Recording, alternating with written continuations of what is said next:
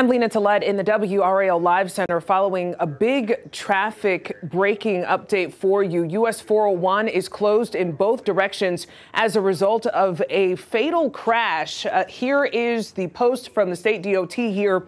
This crash happening near Herman Kemp Boulevard. Again, this is near Lewisburg. The state DOT providing this map to indicate where there is a detour. You can get on NC 56 to get around it. But the Lewisburg fire chief told WRAL that 2 vehicles were involved in this crash and that 1 person died and 1 person was injured as a result of this. They're not expecting this to be cleared until about 2 a.m. So again, US 401 near Herman Kemp Boulevard closed in both directions. Back to you.